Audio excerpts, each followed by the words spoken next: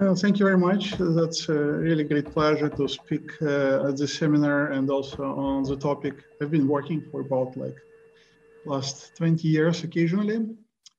And so the topic is in general about a very classical subject. So moving frames, we've had tons of papers and books published now on moving frames. So the question is, why would we need yet another one and another lecture series? The main idea here is to, and I'll probably show you the outline of the first lecture, is to come up with some algebraic guidance for constructing moving frames. And I have a feeling that's been missing so far. And by algebraic guidance, I mean very much the guidance we have when we deal with Tanaka theory of geometric structures on filtered manifolds, where we can tell really a lot without doing any computations, any explicit parametric computations. So the goal of this series of lectures is to suggest a similar framework really based on algebraic techniques that mimics very much classical Tanaka theory, first of all. It's easier than classical Tanaka theory because it deals with some, with just moving frames, not equivalence problems for generic geometric structures. And it is very computationally effective as well. So depending on one's needs, this is a generic technique that can be used with or without parametric computations. So you can get answers without going into detail, like finding the number of invariants, where they see it, what's the geometric meaning of this invariance. For this, you really don't need to do any explicit computations. But of course, if you like all classical expressions, as we've seen in works of Sophus Lee, and this is why I included some classical 19th century examples in this talk, then yes, that's also available. So this is about a very general overview of the lecture series. The very first one, I tried to be as simple as possible, as naive as possible, though still with some interesting examples. We'll see how it goes. I was hoping to include a few computational examples, like G2 examples on curves. And this is, well, a bit related to this recent work of Boris Doubrov and his collaborators on invariants of curves in G2 geometry. But also how one can effectively do parametric computations on Maple. But we'll see how far we can go today. And if we are not able to cover everything today, well, we still have 2 more lectures. So again, I just say that today will be mainly naive thing, but a few algebraic examples where I assume that anything that is linear algebra is very simple. Well, so let's probably go straight to the setup. And I'll come up with a very general definitions and setup first, and then go into the examples. As usual, we are denoting by G by P certain parabolic homogeneous space. So this is why we would be investigating local differential geometry of submanifolds. So G is a graded Lie algebra, P is a parabolic subalgebra, so all standard notation here. Then, of course, the homogeneous space itself is a nice filtered manifold. So we have a filtration of tangent bundle, and this filtration comes from essentially a flag of G invariant vector distributions originating. So at the origins, these are just G minus 1, G minus 1 plus G minus 2, G minus 1 plus G minus 2 plus G minus 3, etc. So I think it's also very standard, and we all know that. Now, a very first definition is a symbol of an arbitrary submanifold. And this is somewhat, so I especially did this in a manner that resembles Tanaka theory as much as possible. So given a submanifold N, an arbitrary submanifold so far, but we'll specialize it later a little bit. So given an arbitrary submanifold, we define a symbol at the point of this submanifold as follows. So we look at the tangent space of this submanifold, which is, of course, a subspace of Tm at this point. Tm itself is a filtered manifold. We have a graded associated to it, so we can take graded subspace associated to Txn, and we view it as a graded subspace in G minus. And it is an elementary computation to actually prove that this is not just a subspace, but a Lie algebra. If two vector fields are tangent to a submanifold at a point, then their bracket will also be tangent to the submanifold at the point. So again, a definition is very elementary. So at a point, take a tangent space to a submanifold and take a graded subspace, and then make some effort to view it as a sub-algebra in G minus. So this effort in more detail, just to make sure that we're all on the same page. So of course, for any, so we deal with homogeneous space here. So for any x in M, we have an action or an element G in capital G that maps this x to the origin. And by origin, I mean the coset of ident element. This transformation G, of course, maps, differential of this transformation maps tangent space of N to a certain subspace, to the tangent space as the identity of our homogeneous space. And then at the identity, we have a very standard classical identification of Tm with G minus. However, as G, the transformation is defined only modulo left multiplication by P, by stabilizer of the origin, then this G star Txn is also defined modulo the adjoint action of P on G minus, where by G minus here, I mean just a vector space, or which identifies the quotient G by P. But then we look at the graded, associated graded space, and it's now a graded subspace in graded G minus, and it's well-defined modulo the action of G0. So it's all well-defined and all very natural. And this is what we call a symbol. This resembles a bit how we define symbols of any vector distributions or bracket generating vector distributions, where we also use associated graded Lie algebras. So here, instead of a Lie algebra, we get a subalgebra in G minus as a symbol. And essentially, it encodes modulo some low degrees how Tn looks like inside Tm.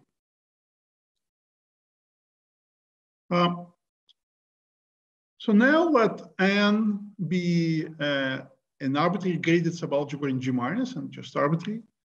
So we say that a capital N submanifold N has a constant symbol, frac N, if for each point a graded subspace associated to the tangent space of N is G0 equivalent to frac N for any point X in the manifold.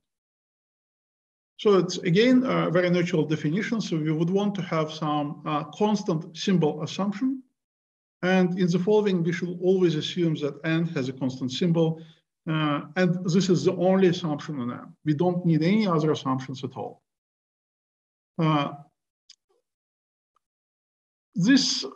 come with many examples around the symbol definition. It's the definition of a symbol, so don't be afraid well, if you see some extra complexity here, I hope you'll find it very natural.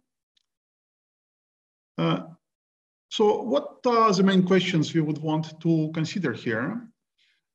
So having such submanifold of a constant symbol, We would want to understand, for example, most symmetric models, any natural moving frames, number of fundamental differential invariants, and how to get other invariants, non-fundamental ones.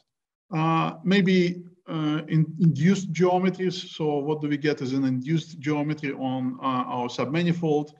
Well, if our submanifold turns out to be just a curve, then are there any natural or projective on general affine or just scalar invariant on a curve? These are all questions, and ideally we would want to have some uniform procedures that answers all these questions, just starting from this subalgebra N, from the symbol.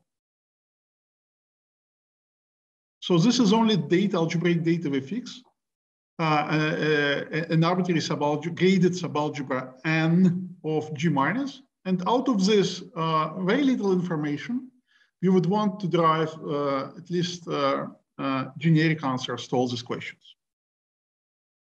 To give you an idea how it might work in general, and I'm giving this as a premier example of results we would be getting in the future, but so far without proofs, but the proofs will come later. So a very natural step for, in case of Tanaka theory, is to consider a Tanaka prolongation. And Tanaka prolongation would serve us as a certain like dimension of this prolongation would be an upper bound for a symmetry algebra of any geometric structure with this Tanaka prolongation. And also would hint us what are the flat models we might have for given geometric structures, etc. So it's again, I'm mimicking here absolutely the same approach.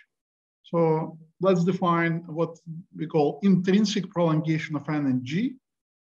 And we define it as the largest graded subalgebra such that its negative part is N. So again, prolongation of N is the largest graded subalgebra in G, such that its negative part is N. And we know that N is a subalgebra in G minus, so it's concentrated only in the negative degree. And similar to Tanaka theory, we have some inductive procedure to compute this prolongation. But again, it's very much easier because in this case, we are already bound by a finite dimensional vector space G. By definition, the negative part of prolongation of N is N itself. And if you would if we go into non-negative parts, starting from 0 and then 1, 2, and 3, we just take all possible elements U in GI that bracketed in N, give us something that we already have computed. So again, it's pure linear algebra, really easy computation. In all examples I've seen, it was really easy to compute. And again, it sambles as a somewhat similar approach to Tanaka, but only by words because the computations here are very much easier. So, in the very first theorem we might get, and I'm giving it as a really a typical example of results we would be getting in the future. The proof of this will come only in lecture 3. But again, so this is a striking similarity with what we have in classical Tanaka theory. So we have that the dimension of a symmetry of N is bound by the dimension of this prolongation. And this equality is achieved if and only if N is locally equivalent to the orbit of the subgroup that corresponds to our prolongation. So by X prol N, I denote actually a subgroup generated by exponential of N. So a subgroup with a subalgebra of prolongation of N. And again, if and only if statement is very special to parabolic geometries. So it wouldn't work, for example, in Euclidean geometry and in other non-parabolic geometries. I'm not sure about, yeah, it wouldn't also work in equivalent geometry, I think. So this if and only if statement is there actually the result of a presence of a creating element inside G. But again, it makes things very nice. And that tells us that for any n, we have a unique flat model, and our flat model would be exactly the orbit of the subgroup that corresponds to the prolongation of n. And any other submanifold with a symbol n will have strictly smaller dimension of a symmetry algebra. And in general, the idea is, of course, that we'll try to approximate any submanifold with a constant symbol and with our flat model, but this will come much later. So this is, as I say, this is a very general definition and a very general prolongation procedure and a very general bounds result on the dimensions of the symmetry bounds and the presence of a flat model.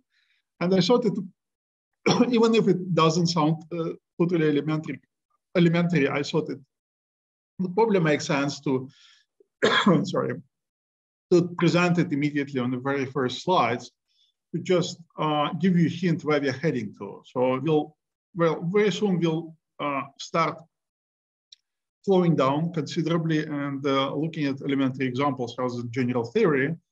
But I thought that kind of overview would already be very appealing. Any questions so far, by the way? Okay, we'll move. This submanifold N is again some parabolic homogeneous space for some parabolic subgroup that is bigger than the initial one? No, no assumptions. The only assumption is that it has a constant symbol. Mm-hmm. So it's absolutely no other assumptions or requirements on that. So it doesn't tell that it's homogeneous space, this N again? N itself, no, it's an arbitrary, the flat model that is an orbit of prolongation of N inside homogeneous space is, of course, itself a homogeneous space by definition because it's an orbit of a subgroup in G, but N is absolutely arbitrary. And it will have, in general, non-constant invariants. Boris? Yep. Just to be sure. So imagine in general, if one considers the induced geometric structure on N from the ambient space, yep. The induced symmetries are potentially more than what you have in this theorem, right?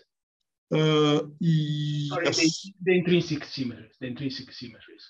Yes, that's right. So there might be more intrinsic symmetries than extrinsic ones, absolutely. Yeah, okay.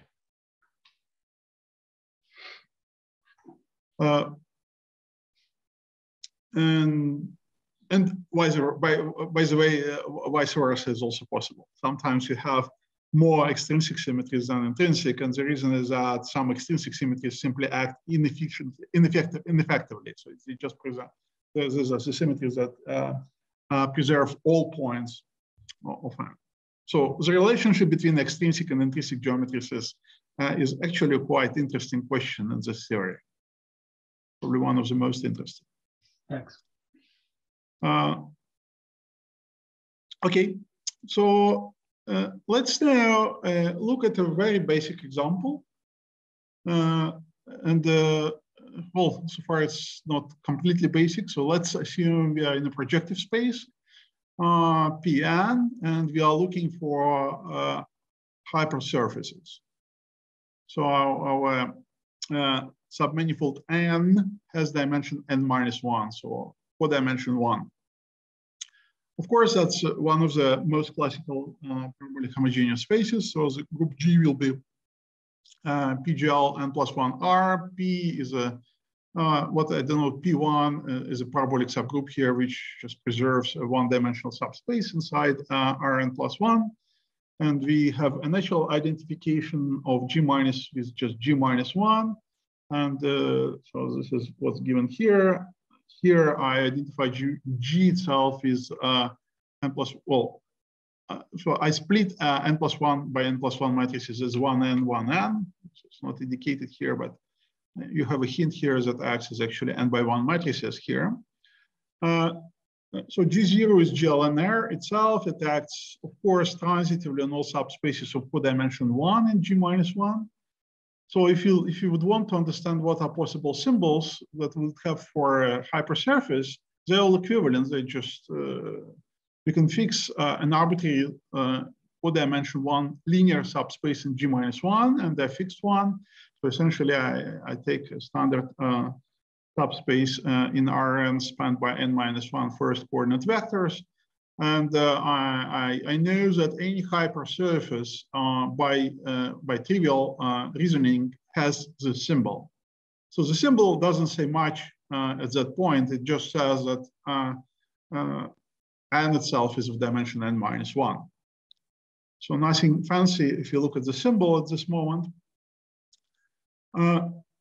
Actually, again, if you look at the prolongation of the symbol, we'll just recover a flat model which will be hyperplane in Pn, so a linear subspace of codimension 1.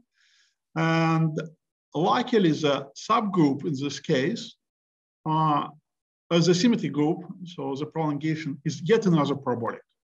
And that's a parabolic that is typically denoted as Pn in PGL n plus 1R, and it consists of all transformations that preserve a codimension 1 linear subspace. It's well-known fact that the intersection of two parabolics is again a parabolic. So we have, well, at least in this, yeah, sorry, that was probably too fast. No, it's of course, in our case, we have the intersection P1 with Pn as another parabolic, where one-dimensional subspace is contained in this n-dimensional subspace, right? And in general, G by P1n is naturally identified with, well, you may choose whether it's jet spaces of all hyper surfaces in Pn, or a cotangent bundle of Pn, if you like. This is a contact manifold of dimension 2n minus 1. So what happens here, we have a very natural lift of our submanifold n into this new bigger homogeneous space G by P1n, which just takes any point x in n into the tangent space in this new parabolic homogeneous space. So tangent space to a hypersurface will become a point in this well, bigger parabolic homogeneous space G by P1n. And now if you look at the symbol of the prolongations, then we start getting something more interesting.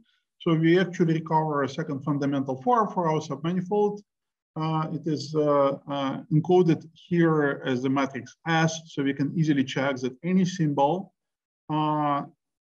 will sit inside any symbol of a prolonged submanifold will sit in degree -1 elements, first of all, where the degree is now changed because we fixed not just a line, but also a hyperspace.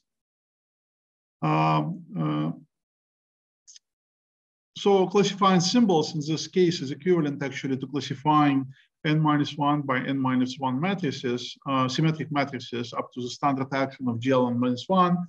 And that's, so now fixing a symbol would mean that we are fixing essentially the type of our second fundamental form. And here where actually the geometry of hypersurfaces in Pn normally starts. So I'm, in particular, if you take curves in P2, that's probably the easiest example, then what we will be getting is this symbol n. If you assume that our submanifold is not aligned, sorry, so I probably had to exclude this explicitly. But if we are not in the case of lines, then we actually, our symmetric matrix S is just a single scalar coefficient. If it's non-zero, then we can easily normalize it to 1. So we get a symbol n given as this lower diagonal triangular matrix n on the left. And yeah, actually, you probably see my mouse here. So this is our symbol n, and a prolongation is very easy to compute. We get a cell 2 sitting inside the cell 3. That's not surprising because this is exactly the symmetry algebra of a non-degenerate conic in P2. So flat curves, like flat model curves, will be conics now, and the prolongation of n recovers the symmetry algebra of a conic in a purely algebraic way again. So just starting from this nilpotent element sitting in cell 3. And in general, such lift of n to a larger parabolic geometry, which is known as a correspondence space, works always when the prolongation. Can you also comment on the case when it's line? Yeah, when it's a line, then our S will vanish identically. So instead of Y sitting here in the last row, we would have 0 here. So the prolongation of n would not change, and this would mean that we are in the case where our we are in the case of an exceptional manifold, which is a line. So prolongation will be still SL2. No. Prolongation will be prolongation. I didn't write it here. So if you have 0 here, the prolongation will be, I think, first 2 rows completely, and 2 zeros in the 2 first zeros in the third line. So it's non-effective action. Something you were discussing. Yeah, and that's clear. So if you look at the line in P2, and the symmetry of a line is indeed SL2, but this, so the symmetry of a line in P2 is 6-dimensional, and of course it acts ineffectively on the line itself. Yeah.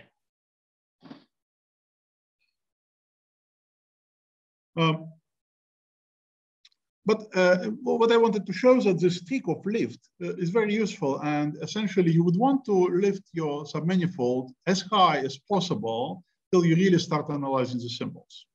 And of course, on the way of prolonging, you might come up with some exceptional curves and submanifolds, normally very special ones like lines in P2. So real theory starts when you get some non-degenerate symbol, generic symbol here, which corresponds to points.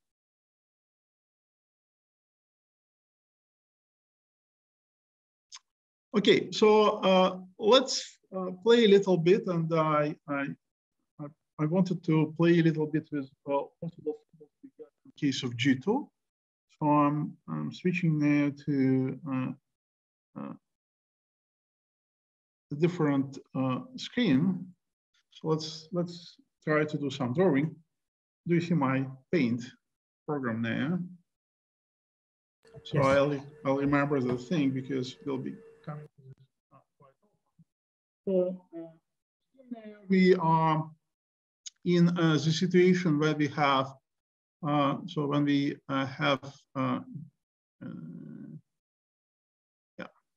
when we have sorry, I'll make it size bigger.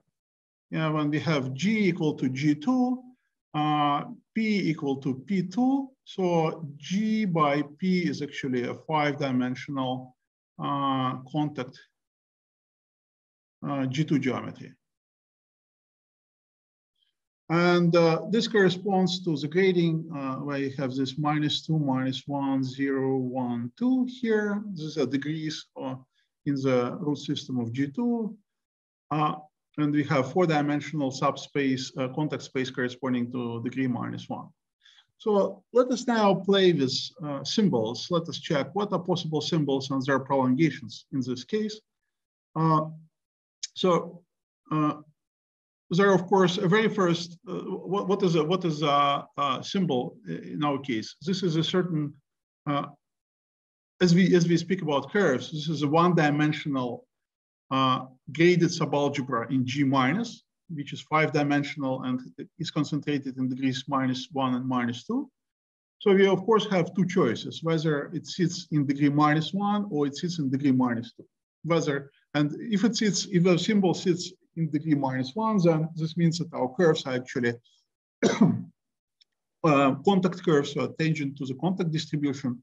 If our symbol sits in degree -2, this means that we deal with curves which are transversal to the contact distribution. So probably transversal case a bit easier. So then we have no choice here because degree -2 is already one-dimensional. So let's suppose that our symbol n is this thing. So let's compute its prolongation. And it is elementary to see that the prolongation. So all this, of course, we don't have elements -1, degree -1 is a prolongation. So, but all elements in degree 0 do sit in the prolongation. And then degree 1 will not be in the prolongation because they move element of degree -2 into -1, which we do not have in the prolongation. But this one will sit here. So as a result, we see that our prolonged n is exactly SL2 times SL2, sitting in G2 exactly in this way. So we would expect that our flat models will have SL2 times SL2 symmetry, and one of those SL2 will probably act, or diagonal would act effectively, the other will not. And this will be the model we could use to analyze all curves of degree -2 and of all curves which are not which are transversal to the contact distribution. And how exactly we are going to do this? This is a topic of this is a subject of actually the second lecture. So let's now look at, for example, the case where we have elements of degree. If the case where n is concentrated in degree -1, so somewhere here in degree -1, this is a 4-dimensional space. So to determine all possible symbols, we need to classify the orbits of the action of GL2 on the 4-dimensional reducible representation. This is just cubic binary forms. So they're all easily classified by the types of curve or types of multiplicities of roots. So we have cases like 3, 2, 1, and 1, 1, 1. These are multiplicities of 3 roots of this ternary,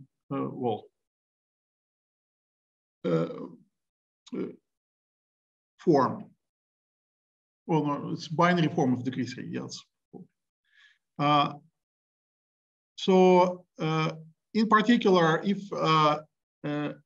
it is a triple root, then we know that this would correspond to the lowest to highest vector in this representation. So it will be this case, and then we could check that actually the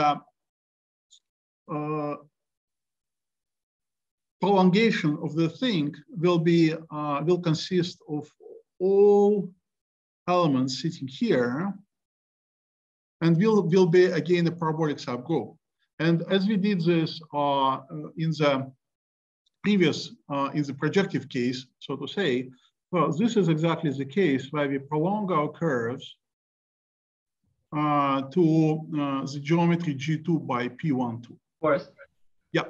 One of those vectors in this, what you circled, I don't think that's in the prolongation, the one going directly. Oh, yeah, yes, that's correct. Thank you. So I have to be more careful.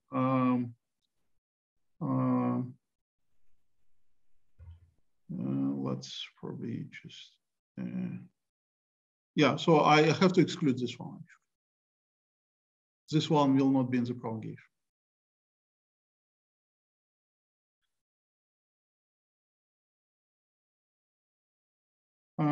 Yeah, so we have prolongation sitting like this one, and including this one, of course. Still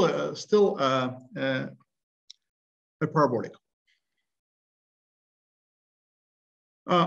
Again, I'm leaving this as an exercise to analyze further what kind of symbols we would get if we prolong our curve to G2 by P12, but again, that will be somewhat similar to projective situation. So if you now consider two other cases, so which are the curves of multiplicity 2, 1, then we can check that it actually corresponds to, it can be identified with this, with a line that corresponds to this vector. This does have exactly double root and the single root. And then the prolongation is like that. So it is,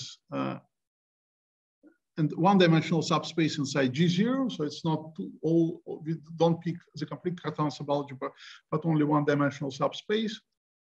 No, actually, sorry. So if you take all of them, so if you take all here, two-dimensional subspace, we have this thing forms a cell 2. This is an additional element. So we get a cell 2 times a two-dimensional solvable Lie algebra embedded in exactly this way into G2. And yeah, well, this would be a model for all curves which are tangent to the contact distribution, and whose tangent line corresponds to elements or to the forms of degree 3 with double root. So a generic one would be this thing where we have no double roots, so it's multiplicity 1, 1, 1. And I use the following notation to denote them. So I put dot here, but I connect them because it's a linear combination of these two. And then actually there will be now one-dimensional subspace picked up here, and some prolongation here. So it's again some linear combinations that brackets with this element and goes into this stabilizer of this element in G0. And so there will be like a cell 2 only here. And it's not surprising that the dimension of this thing is the smallest here. So it's only 3 because we are taking a generic contact tangent line now. Generic means that we have 1, 1, 1 here. So we would have natural branching when we would want to study such curves by the types of the symbols. So like symbol sitting in degree -2, symbol sitting in degree -1, and then we have the split into the 3 different orbits. And for each of such symbols, we may compute prolongation, which is again, as I say, quite elementary linear algebra. We get the symmetry algebra for flat model and the symmetry bound for a symmetry algebra, and would then naturally proceed analyzing each of such branches separately. Any questions so far? Because I'm going back to the lecture. I mean, to the slides. No, good overview. Okay. So now returning to the slides, let us check one more example. And this other example is actually how we would go further and try to construct invariants if you know the symbol. And I'm now going to very, like the simplest possible example I know. These are curves in P2, so projective geometry of curves. And before going into moving frame techniques and how the symbol would be used here to construct a moving frame and fundamental invariants, let us probably summarize a few things around how this was done before moving frame techniques.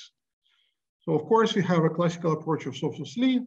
So he has developed a uniform analytic technique. I call it analytic because it's a lot of analytic computations and also solving certain PDEs, in fact. So how one computes differential invariance of submanifolds under a finite or even infinite dimensional transformation group. So one just goes and goes with prolonging this infinitesimal transformations to jet spaces. Well, one needs to go to a sufficiently high order so that they act non-transitively there at a generic point, and then try to integrate, try to find the orbit of such action.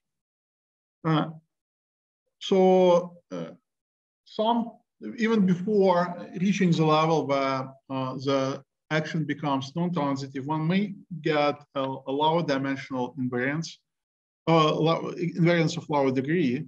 So in some jet spaces of lower order, lower dimension, we might have so-called singular orbits where at the generic point, the transformation group is transitive, but at some singular, very special points, it stops to be transitive. So this,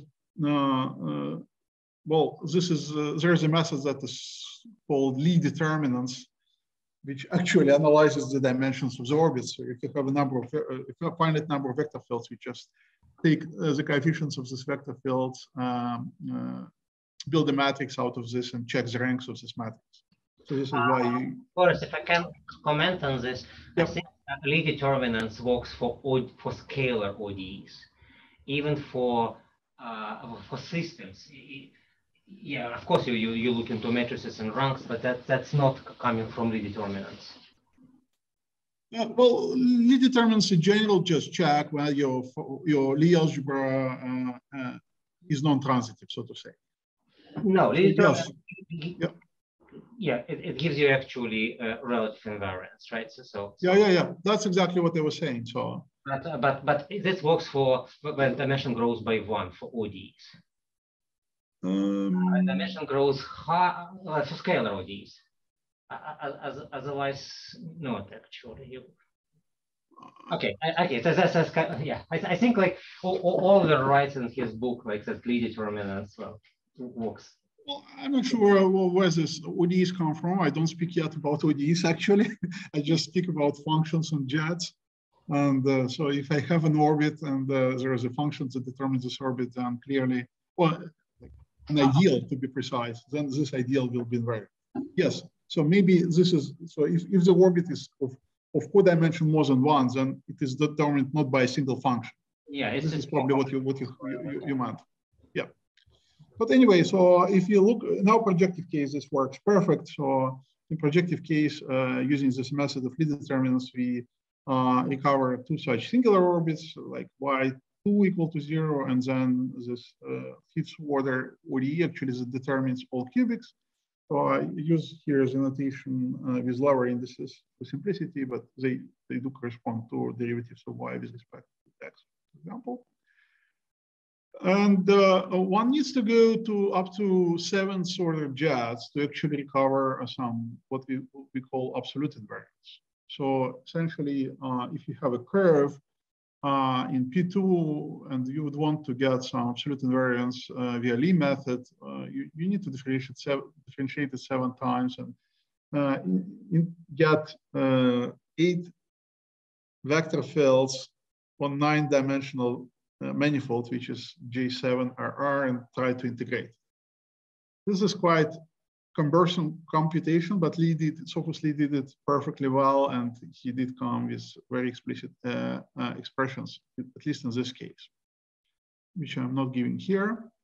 I'm just outlining the approaches. So another approach, which is due to Alphen, and that was like, I think it was then repeated by Wilczynski for higher order systems. And Alphen actually did a very detailed computation of this case for plane curves. But the general idea is to include any curve in P2 as a third order linear differential equation such that its basis of the solution spaces is just projective coordinates of the curve. As the basis is defined up to linear transformations, the curve is defined up to projective transformations. So this is exactly what we want. So then we do some change of variables, and that's known as Laguerre-Forsyth normal form. So we kill coefficients P1 and P2. What will be left, P0, is exactly this actually fifth order relative invariant we've seen before in the previous slide. And one can verify this explicitly. So if we have a curve parameterized as a graph of u of t, then this means that t and u of t are two affine coordinates of our curve, but the projective coordinates will be then 1 t u of t. So you can explicitly write a third order ODE with this basis of solutions. It will actually have no, it will have P0 equal to 0 actually. But then you would need to normalize it by killing P1 and P2 and then recover P0. And then you end up exactly with this invariant of this expression. So this is how potentially you may analyze geometry, projective geometry of curves. So various approaches, one straightforward using jet space computation, another one linking projective geometry of curves with geometry of linear differential equations. So I'm now, I'd like to show how this works for, in case of, so in the approach that was developed by Elie Cartan. And this is what we call today moving frame approach. And I will show this in detail only for curves today. So again, a very general discussion of what is a moving frame. I'm sure you all probably know this, but I wanted to establish a clear dictionary of the words we use. What do we understand by a frame? So of course, moving frames originate from Frenet frames for curves in Euclidean probably space. And so what is a frame? So the only requirement for a frame is that for any two frames, there is a unique or at most finite transformation, now transformation group that maps one frame to another. So that's what we would define as a frame. So in case of Euclidean transformations, it's just an orthonormal frame. In case of equiaffine transformations, for example, three vectors attached to a point in the affine space such that the volume of the corresponding parallelepiped is 1, so something like that, and etc. So in each geometry, you may come up with this very synthetic way of defining a notion of a frame. But for us, a frame, so if you speak about homogeneous space, G by P, a frame over a point X is just an arbitrary element G that maps an origin to this point X, nothing else. Because frames are one-to-one with transformations, we just call transformations themselves frames. So now, if we have, what is a moving frame then? So suppose we now have a submanifold N. We pull back of the submanifold in G. So we have a natural projection, of course, P going from G to G by P. So we take pi minus 1 of N.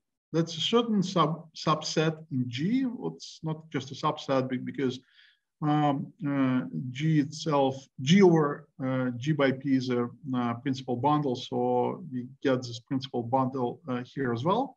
So the Q minus 1 over N will be also a principal P bundle over N. And the notation, so Q minus 1, I start adopting the notation already for what I would need in the future. So don't be surprised that I have this very strange index minus 1. So this Q minus 1 is just all frames that sit over N, all points of N. So a moving frame then, is an arbitrary section of this bundle, nothing else. So for each point inside or point of our submanifold N, I choose a transformation that maps on origin to this point. And that's right P bundle by definition. So far it was just a language. Now we would want to somehow choose between, so of course there are many local sections in particular. So we would want to get some nice sections, which would be like canonically defined over submanifold. And in particular, like Frenet frame is constructed canonically for Euclidean curves. So how it is done? So denote by omega Cartan form on G. So we will be defining frames by imposing some linear conditions on a pullback of omega via S. So omega sits on G, we can restrict G to Q minus 1, and then using S, pull it back to N itself. It will be then a G-valued one form on our submanifold N. What we are going to do, we are going to try to choose S in a smart way. And by smart way means that it requires that this form S star omega takes values in some nice subspace inside the Lie algebra G. Just to probably emphasize that this is exactly how it works in Frenet frame. So if we recall the definition of a Frenet frame, then we actually can say that a Frenet frame is unique frame, well, up to orientation, so up to plus minus sign, such that S star omega takes values in this three-dimensional subspace. So what is here on the right? Here, this is a three-dimensional subspace in the Euclidean, is the Lie algebra of Euclidean transformations, which is a SO3 semi times R3. So this is in general, this three-dimensional this Lie algebra is six-dimensional. So we fix a three-dimensional subspace and then say a Frenet frame for a curve is just any section such that a pullback of a Cartan form is this nice. So especially it has two zeros in the right column, which actually means that our first frame is aligned with the tangent dimension of the curve, tangent line of the curve, and then yeah, I think it all said here. So I'm not going into the detail, but just if you don't believe me, just verify that this can be taken as a definition of a Frenet frame. And Frenet frame itself is defined by fixing this exact three-dimensional subspace in the SO3 semi-times. And then, of course, sigma is very important here because our curve, I didn't say anything about parameterization yet, so our submanifold was just an arbitrary unparameterized curve. And sigma is used to define an arc length parameterization. So you essentially integrated. So it's one form on a one-dimensional manifold, so you can integrate it and get a function, which will be your arc length parameterization. And in most of the computations, you don't want to integrate this actually. You just know that it exists. So now let us check how the same idea by fixing a nice normalization conditions works for projective curves. And I give here an exact reference where Cartan was discussing this in quite detailed way.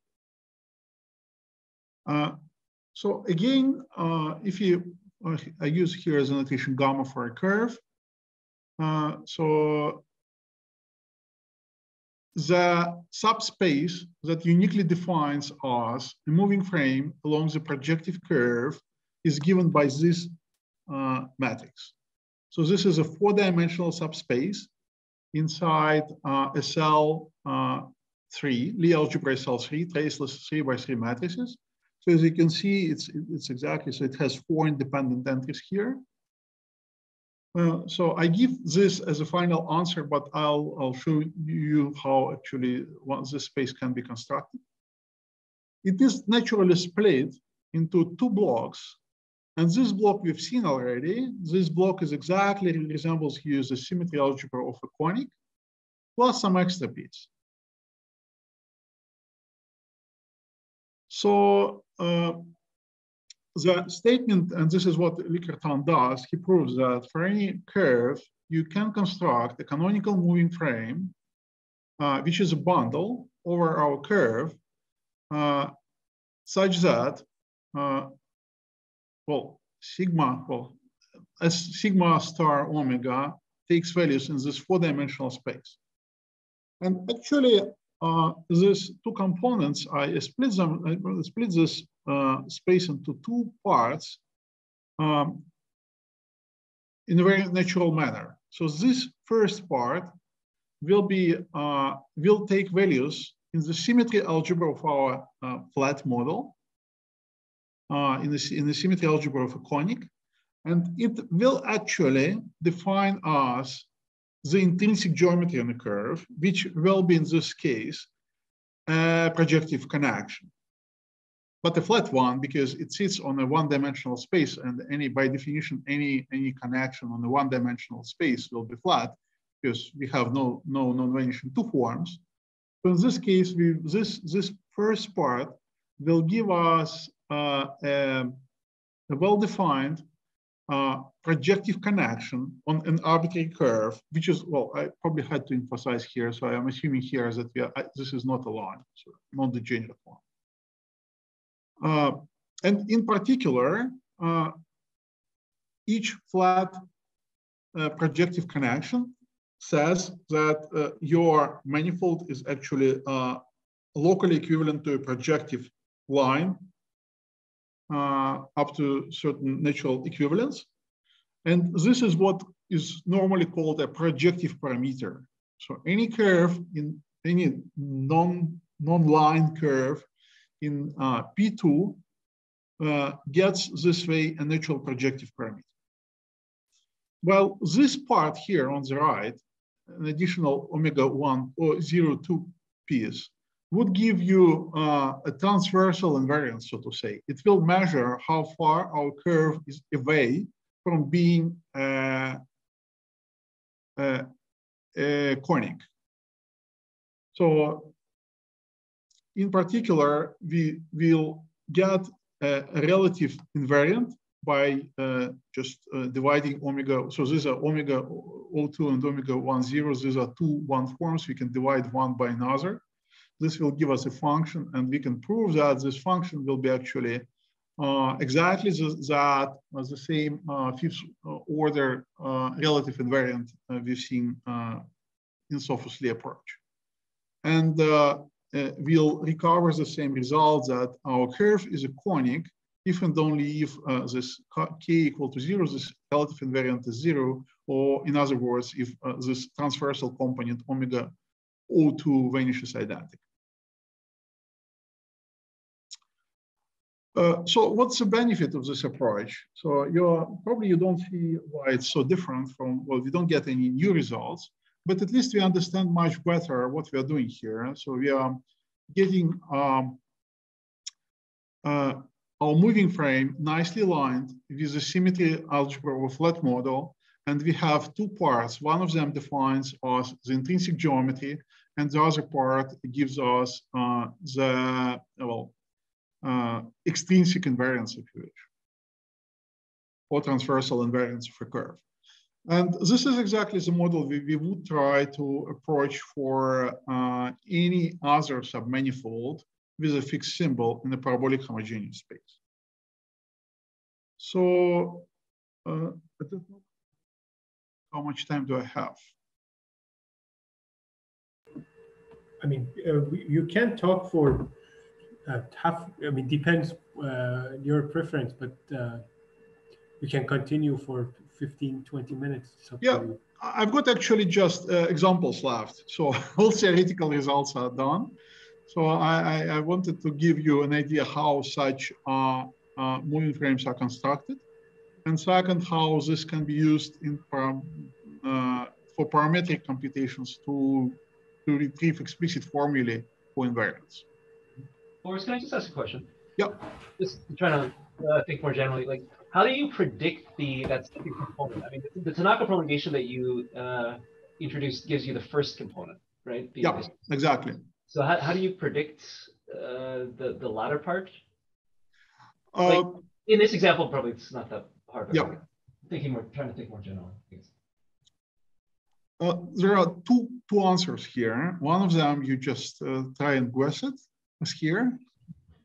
Okay. The other is sometimes you may use a more uniform approach, similar to what you use in Tanaka theory in case of parabolic geometries.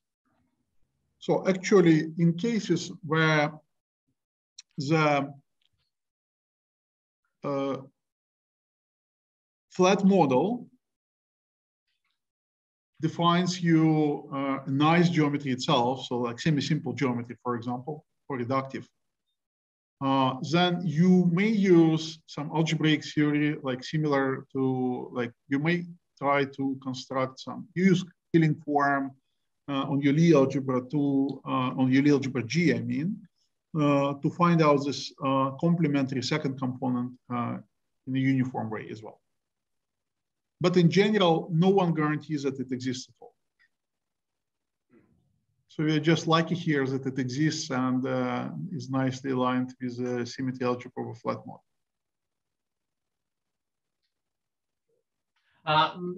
May I also ask about the same story? How do you see its fifth order? It will come to this immediately very soon. So that's you need to check how many iterations you need to reach to this point.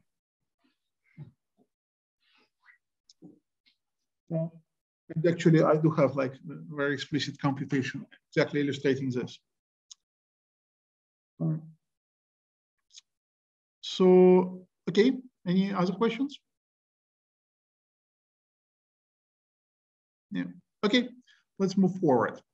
So how it is constructed? So we do certain iterations, and first we start with this one-dimensional. I'm sorry for inconsistency in notation. So I used gamma and n at the same time. So here I switch back to n. So we have a curve in P2. We lift it to the first jet space.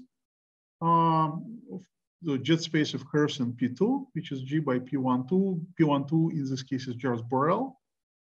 And before we define Q minus 1 as a certain, is it just pullback?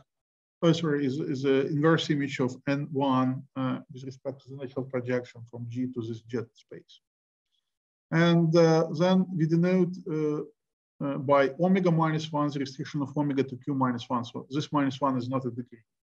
Probably I should use a different notation here.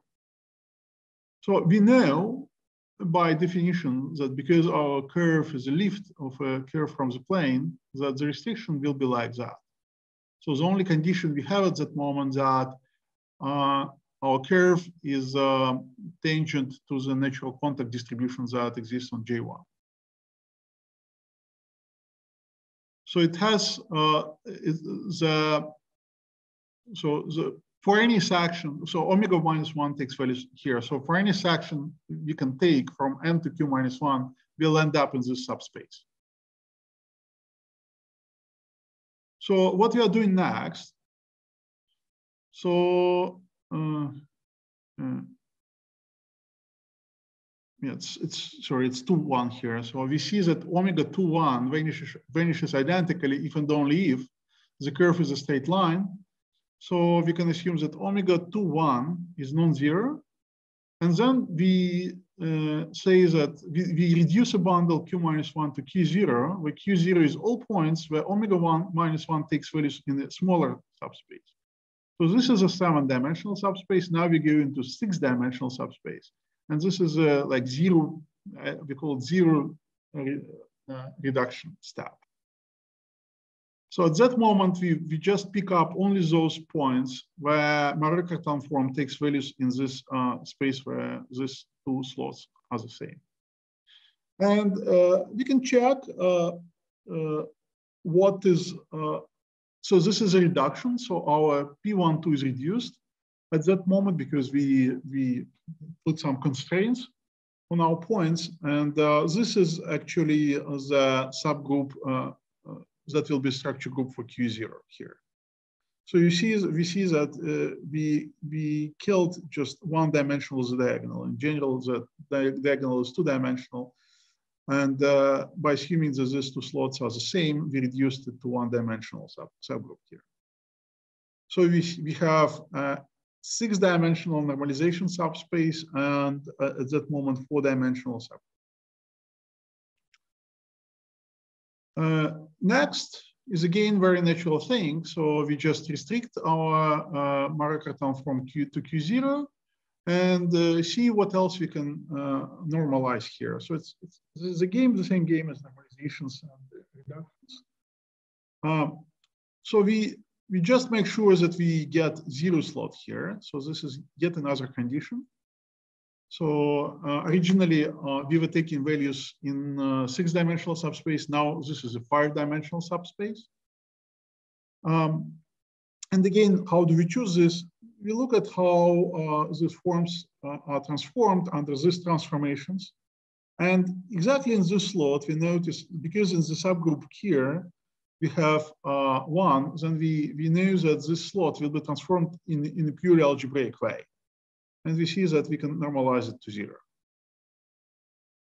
And this actually reduces our structure group to this one. So this is a group that consists of the product of these two matrices.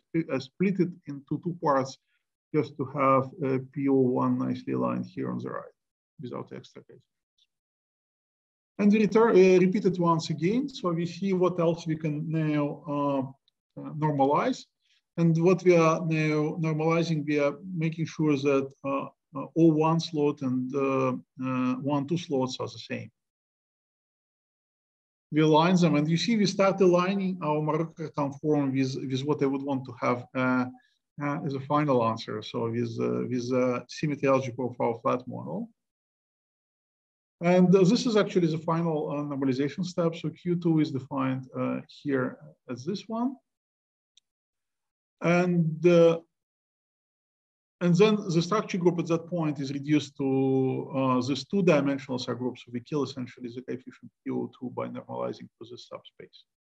And this is already the answer we wanted to get. So we are getting a three-dimensional, a cell2 valued form on over a one-dimensional on a three-dimensional bundle over one-dimensional manifold. And the structure group of this bundle is exactly also nicely aligned with the symmetry group of our flat model, which is a conic.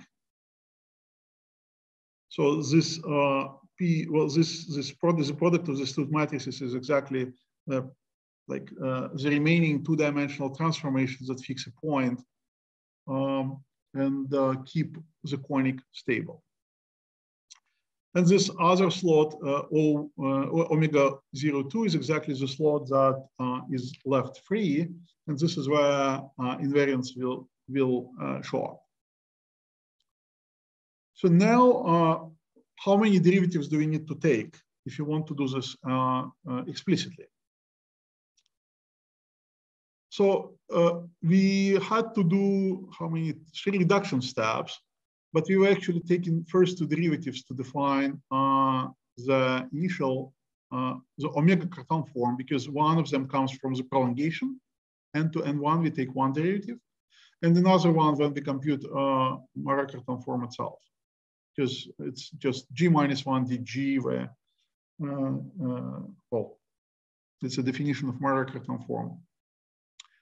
So this way we know that this coefficient here would normally include fifth derivatives of the initial data of the curve. So this is about how we see why we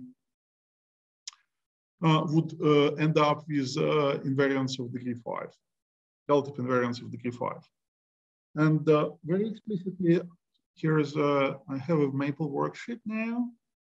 Let's probably see how it works in Maple. I know we all like doing some Maple computations.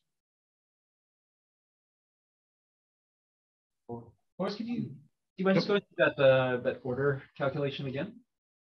Yeah. So how many times we had some reductions? So we did first reduction assuming omega to 1 is equal 1, 0. That's 1. Second one is assuming that we have 0 here. That's 2. And third reduction when we are assuming that this omega 0, 1 and omega 1, 2 coincide, 3. On each step, we actually are choosing adjusting our section. And by adjusting our section, we transform, we use the transformations for omega for Cartan form. So Cartan form is adjusted by the element like g minus 1 dg, as I said. So we are introducing one derivative at each step of this reduction procedure. So each step of the reduction procedure means one derivative. And Renormalization. Two other, yeah, each normalization step means one derivative, and two other derivatives we were taking. So first one, when we were lifting n to n1, because we are taking tangent line to a curve. And the other one, when we were computing initial Cartan form for this lift, because this would also include one more derivative. Okay. Yeah. So in total, these are like one going from n to n1, another one computing omega minus 1, and then going through the normalization procedure is plus one derivative each time. Okay, thanks. So in total, 5 derivatives. So I guess this is also how one can show that the first absolute invariant is seventh order, because you need another two normalizations. Yeah, exactly. So you need to kill. You need to kill two remaining coefficients. Two dimensions in the remaining structure group. Exactly. Thanks. Like a very typical normalization, next normalization condition would be to say that if this omega 0, 2 slot is non-zero, let's make it equal to omega 1, 0. This would yet reduce us, probably this would kill us P0, 0, and one more normalization to kill P0, 1. And then we'll reach indeed the canonical moving frame, where we have no bundle, no longer any freedom, bundle freedom. So this will be 7th order. Yep. So thanks for this note. Just a second. So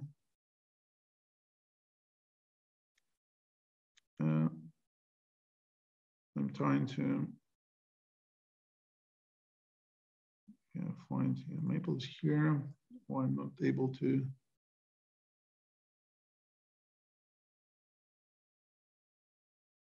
Oh yeah, okay. So here is a Maple worksheet here. And I'll go through this very briefly because we already spent quite some time. And I do not use anything here, any packages whatsoever, just very trivial linear algebra. So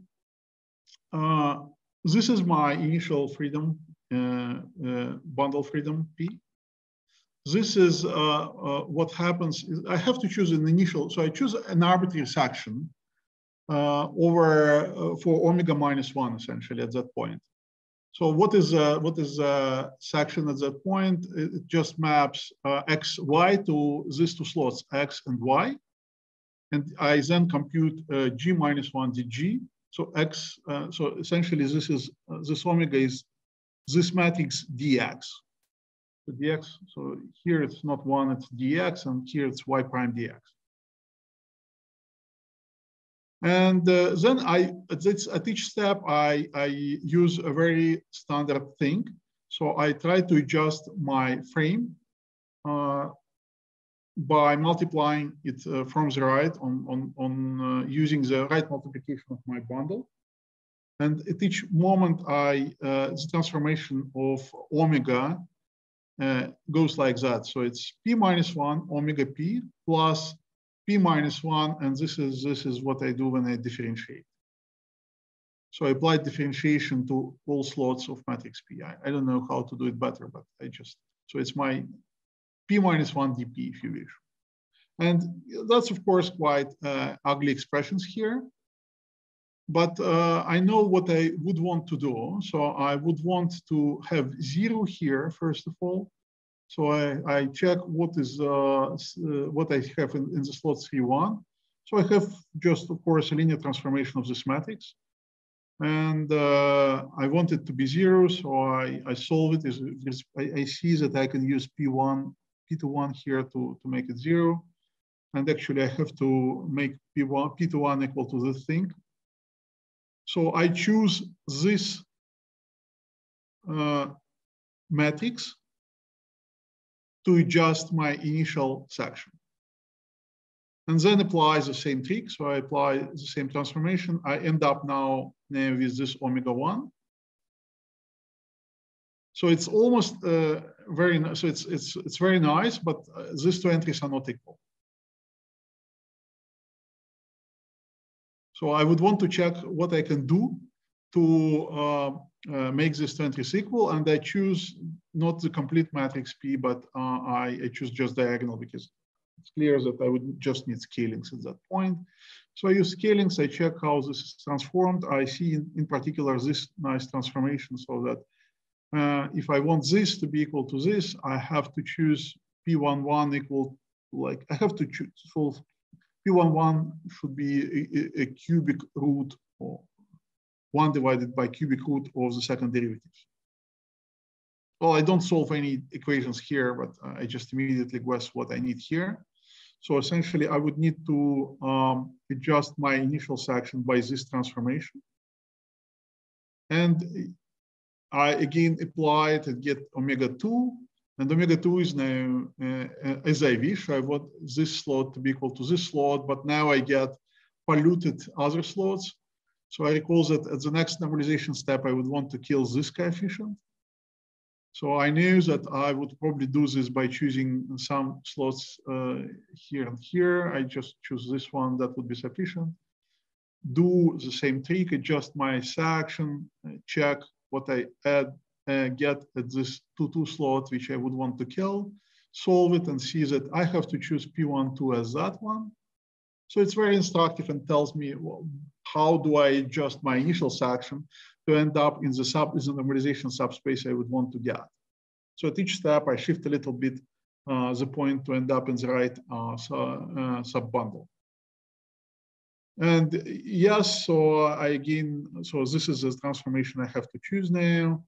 So I again check what I get after adjusting my section by this transformation. And now it looks better. So I have now, I see that I have 0 here.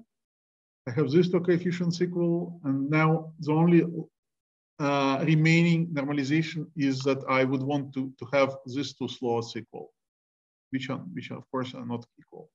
And this I can achieve by using this P02. And again, I repeat the same thing. I just solve the equation. And this is how I have to choose P02. So this is pretty ugly matrix I end up with.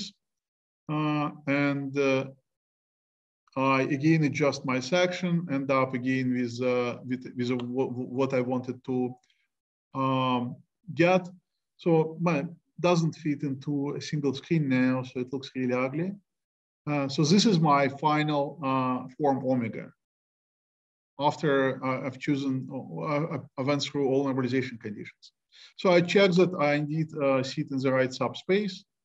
So, and yes, so 2, 2 is 0, 1, 2 is equal to 2, 3, 1, 3, and 1, 3 is what remains. So this is the slot that gives me the relative invariant. And you see it immediately here. So this is the expression in the nominator that corresponds exactly to the relative invariant we have seen before. And again, I'm not probably very smart with this mapping computations. This could be done in a much smarter way. But what it demonstrates that at each step, I just solve linear algebraic equations to make sure that I perform the right normalization and adjust my section. And at the end, I arrive at a semi-canonical moving frame. I call it semi-canonical because I still have a bundle. So I have still some freedom sitting over a curve. But already at that step, I recover quite some information, in particular, this relative invariant here.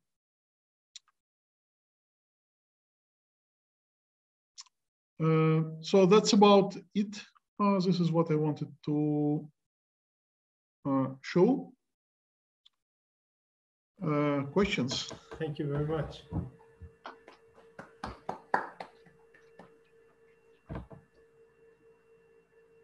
So any questions? Just one question, just double check. So this, so this decomposition into two pieces. Yep. One that you get from Tanaka prolongation, the form you get from Tanaka prolongation, and then this other stuff. Is this always going to be decomposition as modules for that Tanaka prolongation? Right. So I mean, as the other stuff in this particular example was like this omega 02.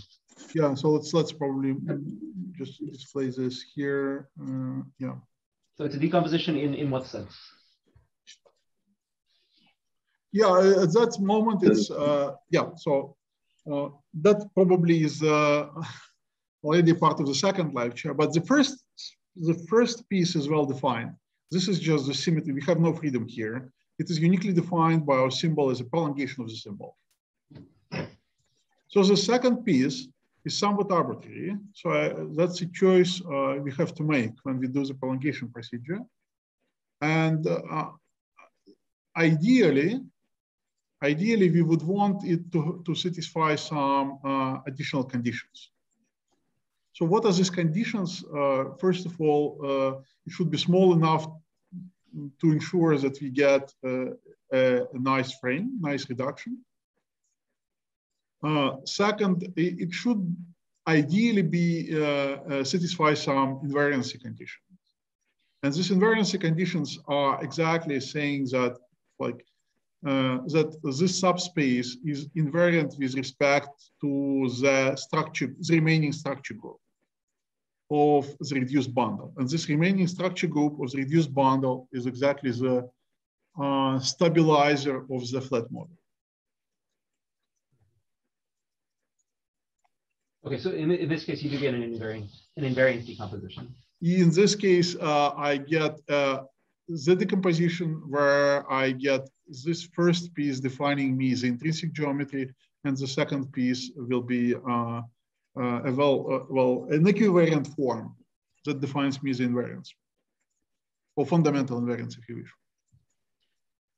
But I will start developing general theory during the next lecture. Okay, great. We'll probably repeat this in much more detail. Yep. And as an exercise, we have this G2 example, so we'll be returning to them and seeing what kind of normalization conditions we will be getting there. Okay.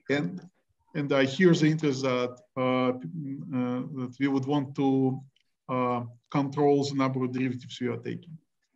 So we would want to know where exactly, how many exactly absolute and invariant and relative invariants we will be getting in each of such branches.